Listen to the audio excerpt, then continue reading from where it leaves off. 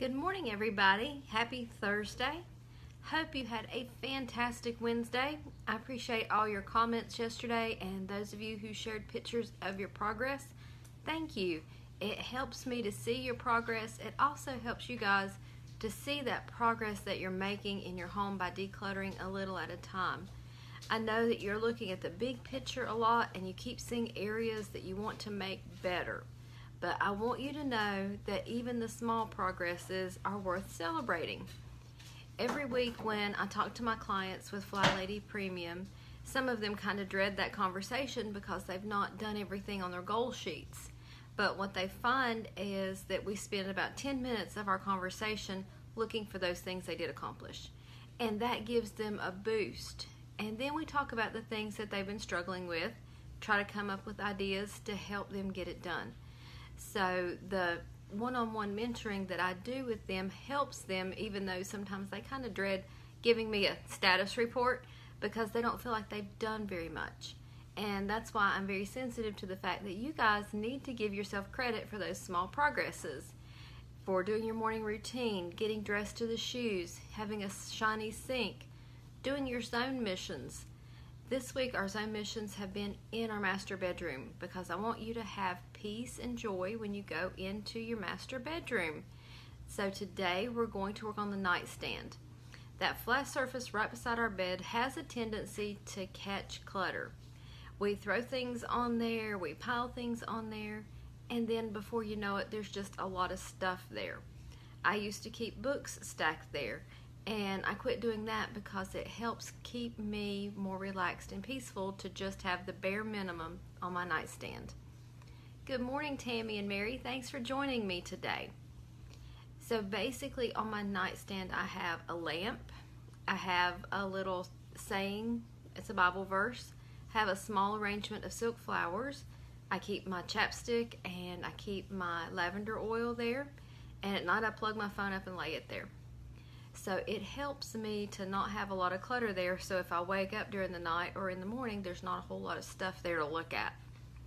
Good morning, Susan. She says it's the one room she cannot get under control and it's not peaceful at all. And good morning, Lori.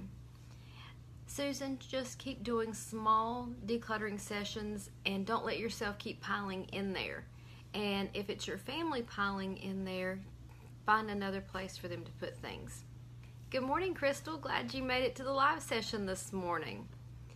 I talked to a lady a couple years ago, and she struggled with her master bedroom, especially the flat surfaces, because she folded clothes on her bed, and then she would pile her kids' clothes across her dresser, and then they wouldn't come get them. So every week when we talked, one of the things we talked about was the fact that she struggled with her dresser. So she had to retrain her kids. If she folded laundry in her room, she needed to tell them to come take their clothes and put them away. And she had to just stay on them till they got used to doing it in that manner. They had been trained to just let it stay there as long as possible. So you've got to change your expectations if your family is part of the reason why you have clutter in your bedroom. If your husband is a messy person, kind of ignore his side of the room for now. Take care of yours. Take care of your dresser, take care of the table beside your side of the bed. As you keep doing this, it will rub off on him. And you can have gentle reminders and ask him, honey, will you please take care of the stuff on your dresser? Can you find a place to put that stuff so I can dust? You know, word it in a way that doesn't make him defensive and no nagging. But if you're wanting to dust your entire bedroom, you want to have that surface ready to dust too. Good morning, Leisha. She's emptying the dishwasher, and I'm glad you're getting that done this morning. I think you guys have a game at 11 a.m., so you're got to jump on things. The other thing that I want you guys to work on today as part of your home blessings is to let go of some paper. Paper clutter holds us all down. Good morning, Lisa. Thanks for joining me.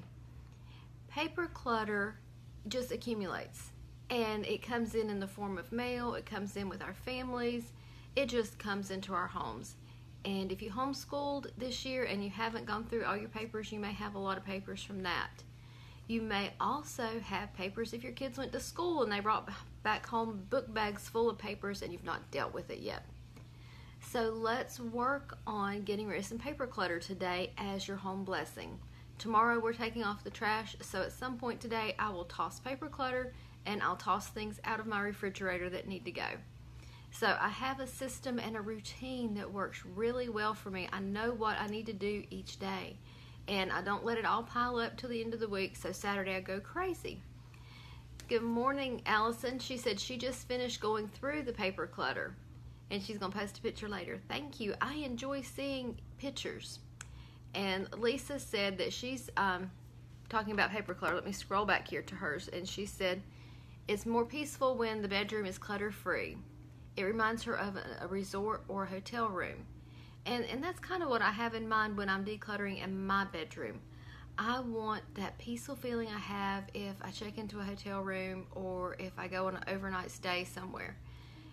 I want to have that peace. I want to have it clean and clear.